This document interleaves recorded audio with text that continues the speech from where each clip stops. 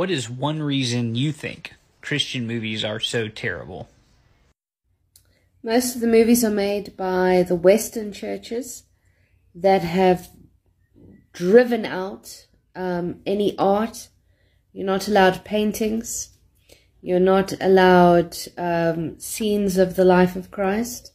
You're not allowed anything that's an image, even though in Exodus, God himself was saying how to decorate the temple with golden cherubim and sumptuous curtains and pomegranates and palm trees.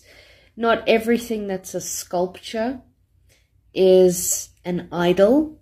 Moses was told in the desert to put the bronze serpent on the pole, which then later was treated as in an idolatrous way, which is why Hezekiah destroyed it.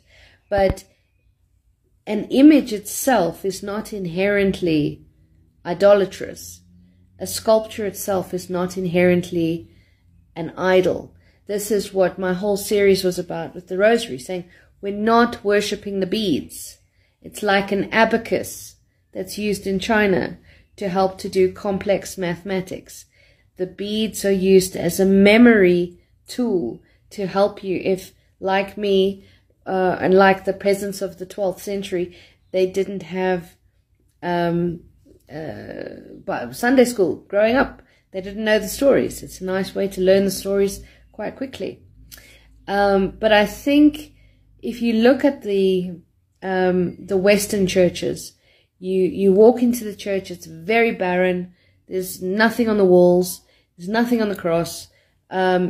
You get a sort of a bad knockoff of a rock concert. But no beauty is allowed. Nothing that is beautiful. The words are beautiful enough.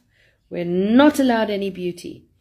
And certainly not in art.